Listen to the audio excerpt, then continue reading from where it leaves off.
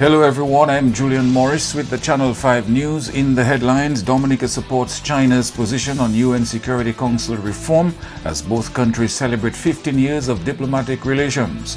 Discover Dominica Authority recognizes outstanding contribution to Dominica's success, the success of this year's carnival. And Dominica joins the rest of the world in celebrating Met Day on Saturday. The details of the news coming up. Imagine you have Hollywood at your command. Introducing Flow Evil.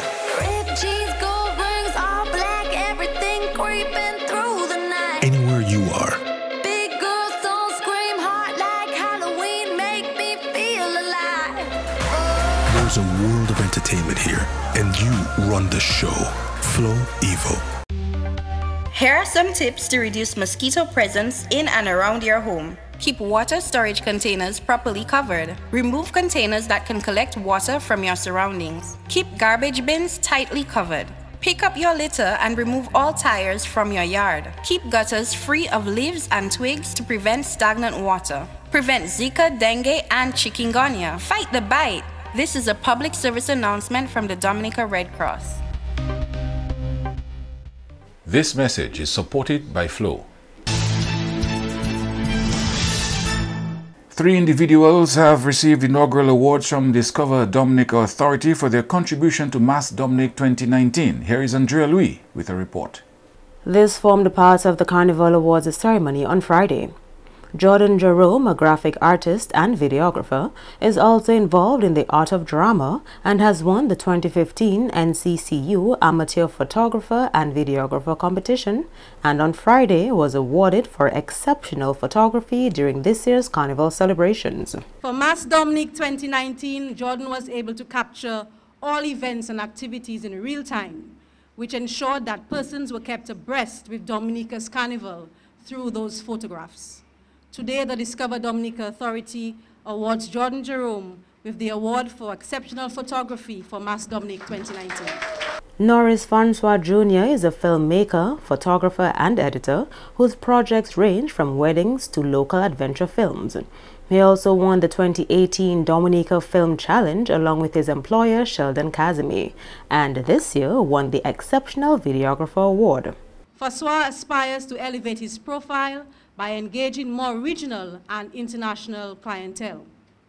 Norris was supported by his employer at Unite, Sheldon Kazimi, and Quick Link Productions, Nixon George, in shooting footage needed for Carnival. And Norris toiled throughout the night on Carnival Tuesday into Ash Wednesday to produce the Carnival 2019 video production that we all saw. Today, the Discover Dominica Authority awards Norris Francois Jr. with the award for exceptional videography for Mass Dominic 2019. Krishna Dada Lawrence was awarded for the preservation of Buyo music, having worked with local and regional artists across several genres of music. His latest success comes with the hit Buyo Soca song, Family. The song has received and continues to receive massive international and mainstream recognition, winning the coveted road march title of Trinidad and Tobago, which was the icing on the cake to a very successful 2019 Carnival for all involved. The Discover Dominica Authority recognizes your outstanding contribution and achievement to the growth and development of our Creole music. We salute and honor you on this occasion. Also at Friday's ceremony, Triple K International received their prize for winning the first ever People's Choice Buyo Road March. Winners of the Miss Dominica pageant and various street parades for Mass Dominic 2019 also received their prizes on Friday. Andrea Louis, Channel 5 News. Dominica has recognized a remarkable increase in ferry visitors for Mass Dominic 2019. Minister for Tourism and Culture Robert Tung says while data is still being collated, his ministry is happy to report a significant increase in tourists via ferry over the previous year. So before Carnival on Thursday, we had 391 persons coming to the ferry terminal. I said Thursday, right?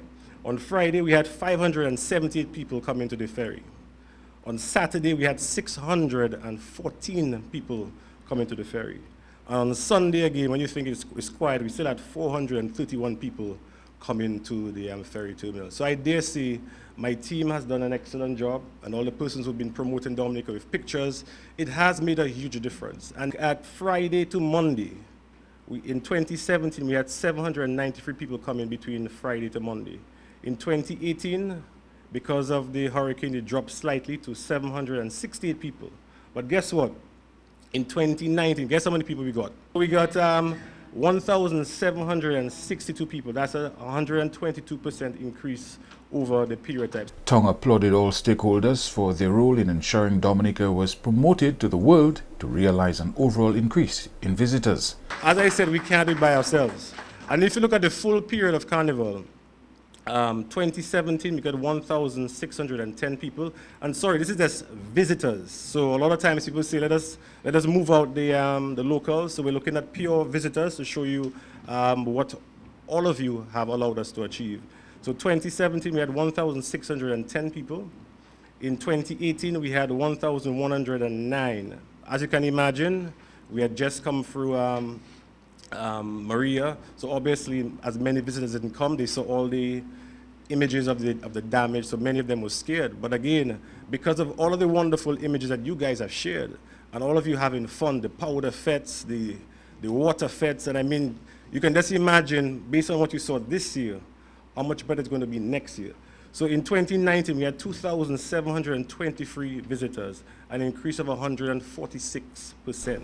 Mass Dominic 2019 ran from the 19th of January to 6th of March under the theme, A Sizzling Explosion. Prime Minister Skerrit has told China's ambassador to Dominica, His Excellency Lu Kun, this week that Dominica has benefited tremendously from the last 15 years of diplomatic relations with the People's Republic of China. A reception was held at the Goodwill Parish Hall on Tuesday in celebration of the 15th anniversary of the establishment of diplomatic relations between the two countries since 2004. And every sphere of our society, every sector in our society has benefited directly from that relationship over the last 15 years. And if one were to extract the investments which China has made to us, we would not have been as far as we are in our nation's development. And I remember very clearly how instrumental China was in assisting our country, especially during our stabilization program. The restructuring program which we had with the IMF from 2002 all the way to 2006. And China was able to provide us with direct financial support to help cushion the impact on the citizenry of our country. As a matter of fact, I will say here publicly that one country promised to provide us with resources to meet the commitment to public officers, those whom we had to lay off. And months passed, and a year passed, and we got none of this assistance from this country. But China stepped in and provided Dominica with the resources, and we were able to pay the public servants on time in respect to the compensation.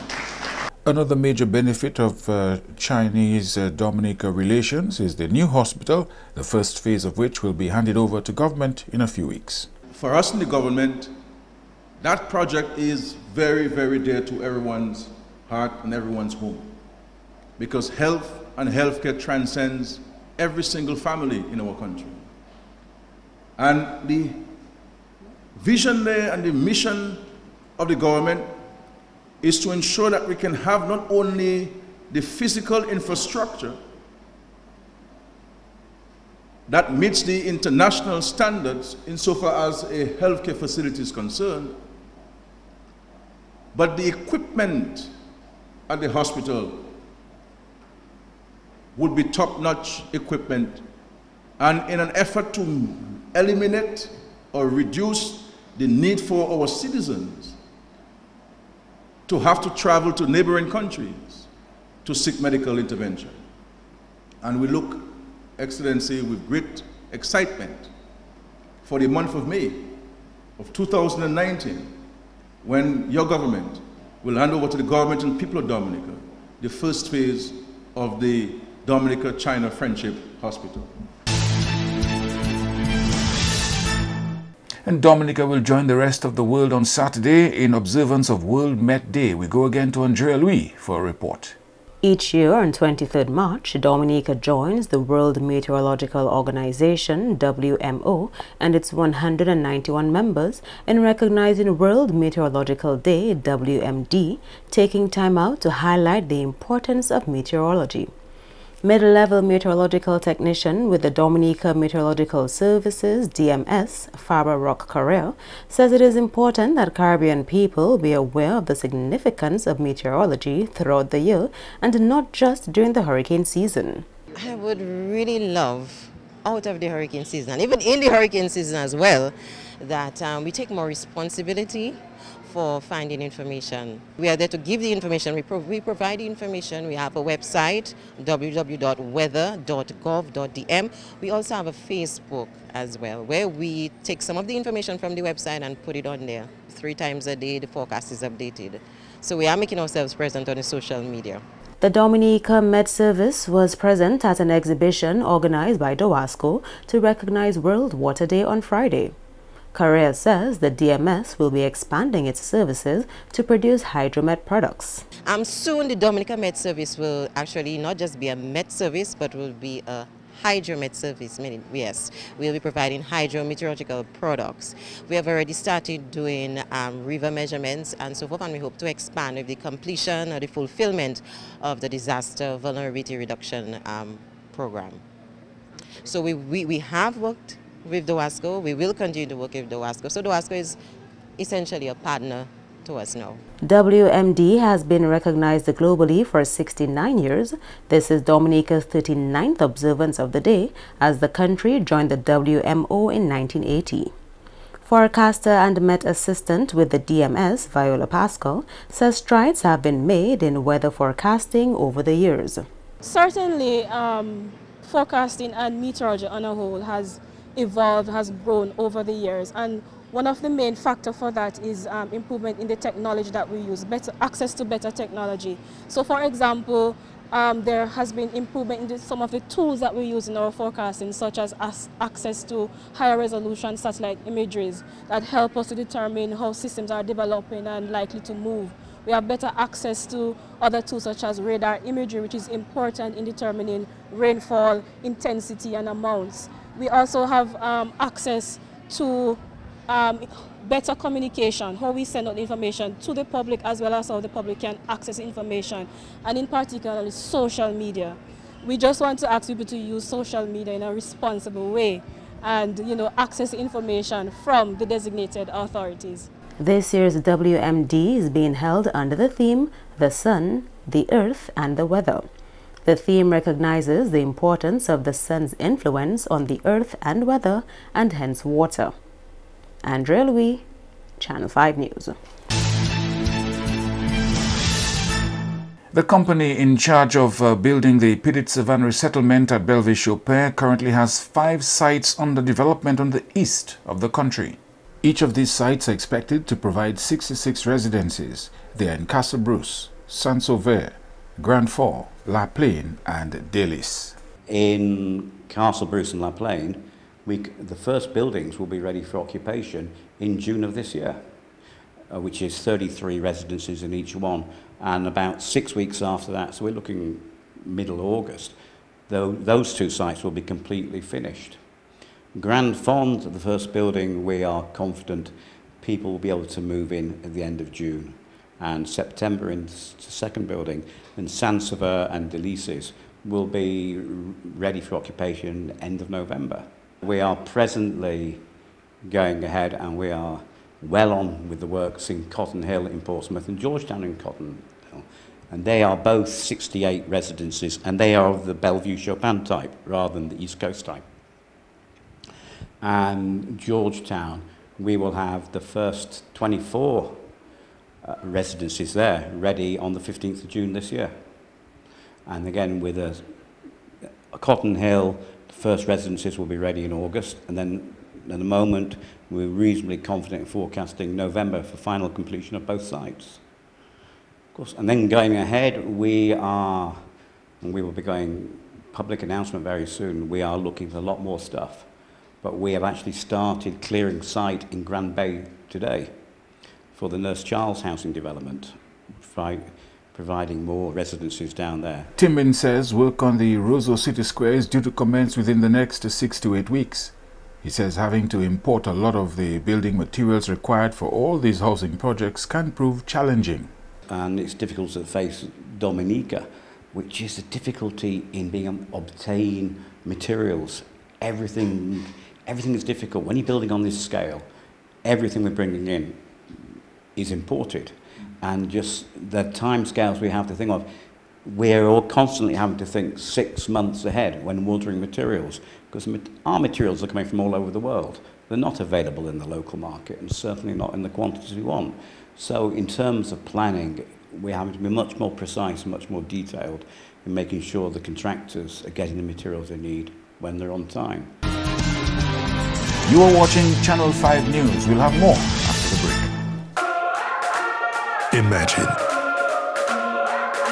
you have Hollywood at your command. Introducing Flow Evil. Ripped jeans, gold rings, all black, everything creeping through the night. Anywhere you are, Big girls don't scream hard like Halloween, make me feel alive. there's a world of entertainment here, and you run the show. Flow Evil. L'anisine tout partout. Attention si vous êtes homme et bien femme. Visitez place santé pour examiner corps. Ça c'est un nid pour yo ouais si la ni pièce moun au lion qui ni maladie TB et bien maladie sexuelle. En compagnie moun qui ni maladie HIV pe ni TB aussi. Savent qui la ni guérison pour TB. Ou sa vivre en bonne santé même si ou ni maladie HIV. Parlez by docteur. Prends responsabilité ou. Aidez du bout si maladie TB et HIV. Ou agir tout moun pour examiner corps yo.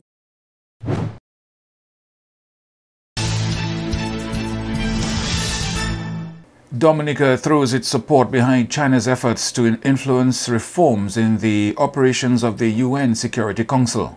The objective of the Security Council reform is to enable it to better discharge its responsibility for maintaining international peace and security conferred by the Charter of the United Nations.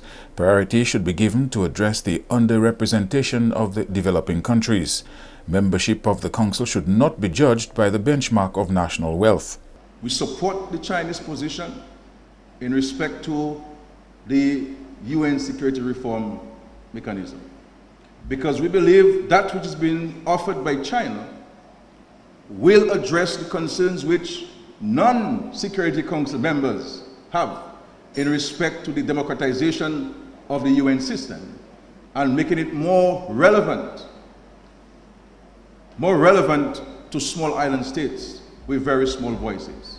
And so we will continue to work together with the government of China in our efforts to have the UN reform in terms of its whole operations and management. Speaking at Tuesday's reception marking 15 years of diplomatic relations with China, Prime Minister Scott recommitted to the One China policy and emphasized the importance of solid leadership in this current global climate. Leadership in the 21st century must be determined, it must be focused, and it must have the knowledge of the international community and the current geopolitical circumstance. We cannot waver. We cannot flip-flop. We have to stand firm, irrespective of who is opposed to our position. Our interest is Dominica's interest, and we must always defend what is in the best interest of our country, irrespective of whom we're speaking to or who is speaking to us. And the White House said earlier this week President Trump wants to work with Caribbean leaders to counter what they call China's predatory economic practices. The Caribbean region has been the recipient of major investment from China. Trump met with leaders from the Bahamas, Dominican Republic, Haiti, Jamaica and St. Lucia at his private club in Palm Beach, Florida on Friday. The Caribbean region has long relied on oil and gas from Venezuela, which offered cheap financing through a program called Petrocaribe. But shipments have declined in recent years because of production problems at Venezuela's state-owned oil company PDVSA. One Caribbean energy expert says CARICOM is the body that speaks for energy sustainability in the region, but if you start dividing the states, as apparently an attempt is being made to do, then you in a sense almost sabotage from the very beginning that unity that is necessary.